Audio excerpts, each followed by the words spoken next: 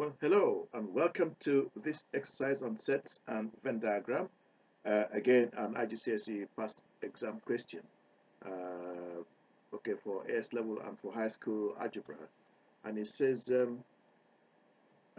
in a survey of the sporting habits of 20 students, 16 played hockey, that's H for hockey, and 7 played badminton, that's B. Then it says, draw Venn diagrams to illustrate this information.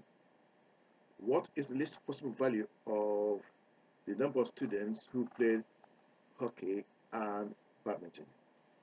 That's a question there. And what I've done is to do this one here, and I've got a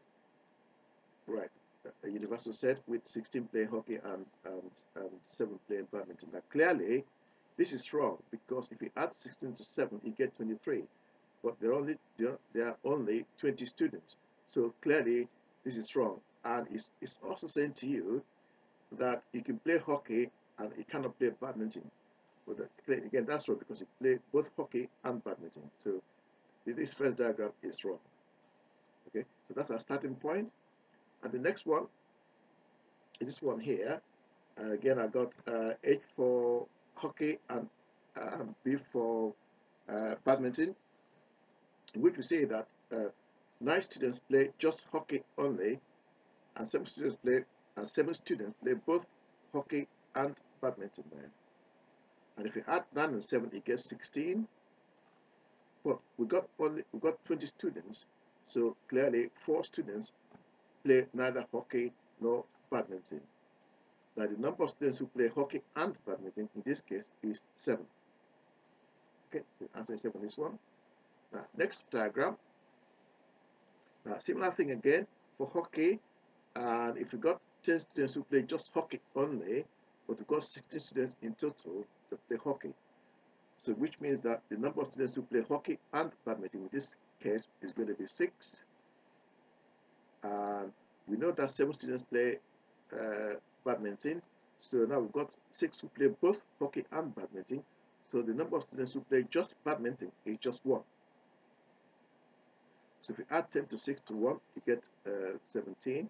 But we've got 20 students, which means that 3 students do not play hockey, nor do they play badminton there.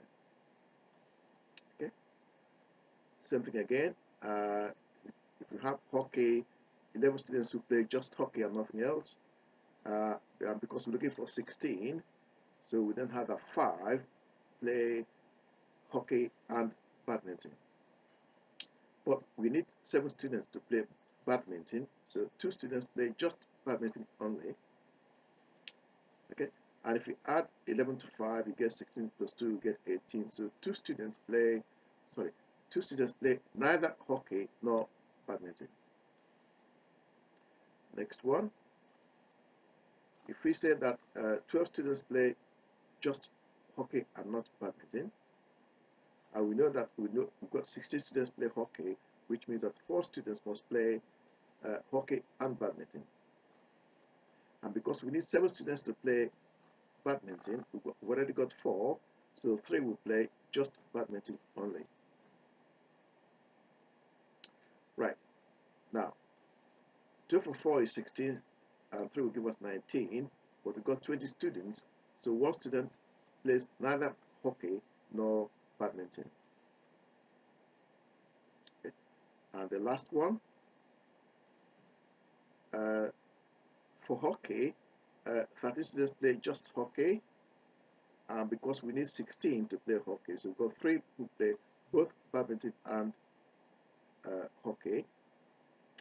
So that's 16, and we need 7 students to play badminton. We've already got 3, so 4 students play just badminton only. Now, 13 and 3 will give us 16, 16 and 4 will give us 20, so everybody plays either hockey or badminton. So the least number of students to play both hockey and badminton as required is 3. Now, I hope all that made some sense, and please subscribe. Thank you for watching, and bye-bye now.